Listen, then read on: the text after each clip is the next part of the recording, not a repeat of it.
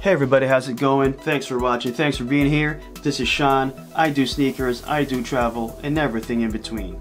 If you're an old head like me, and if you've paid attention for as long as I have, you probably understand the impact that Nike Dunks have on sneaker culture. You probably also know that the Nike Dunks have evolved into the Nike SB Dunks. And that was a time when people really started paying close attention to sneakers. Hey, let me remind everyone that I'm giving away a brand new pair of Vans Skate High sneakers when we reach 1,100 subscribers. Go check the subscriber count, you have a big chance of winning. Now all you have to do is to subscribe and comment your size on the link at the description.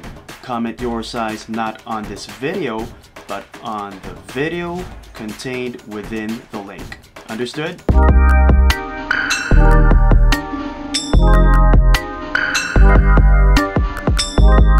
The Nike SB Diamond Dunk Low probably started it all in Los Angeles in 2005, and this shoe is known for bearing a luxury look and feel, very much like the Diamond Company, Tiffany and Company.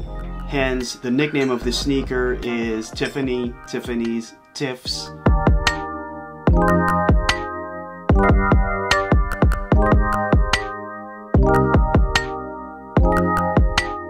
This shoe is a collaboration between Nicky Diamonds, the founder and owner of Diamond Supply Co., a skate shop that was started in 1998. This is a collaboration between Nicky Diamonds and obviously Nike SB.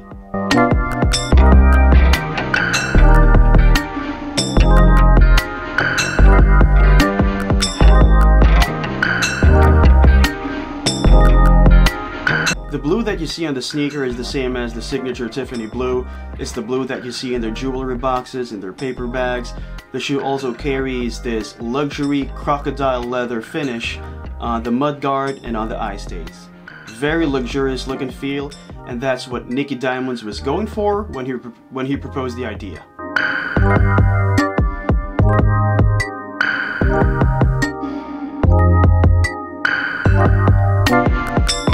And did you know that the inspiration for the shoe was a t-shirt that Nicky Diamonds had already been producing even before the deal with Nike?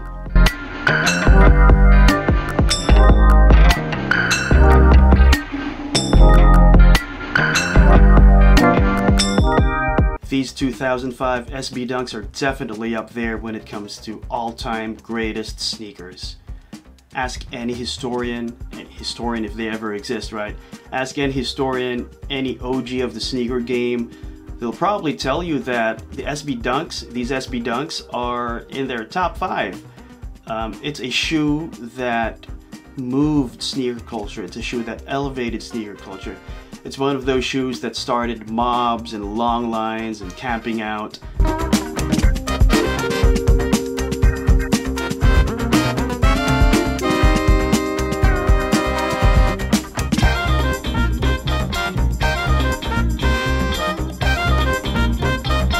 A sneaker as important as the Tiffany's, of course, comes with a crazy price tag. They sell for almost $2,000 in StockX today.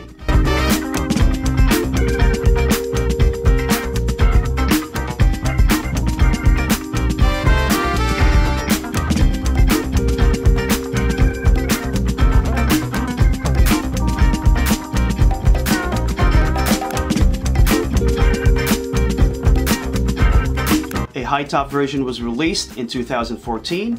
It was also a highly anticipated shoe, but nowhere near the anticipation of the original Tiffany's in 2005.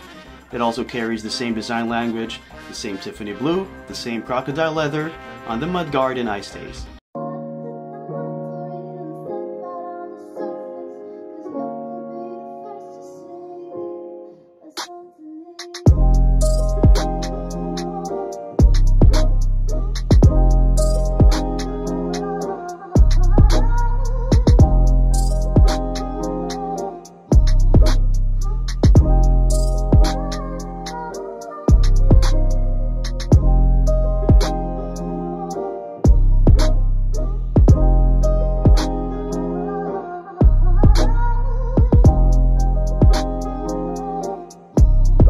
And that's it for this episode. Hope you enjoyed it. I'll see you on the next one.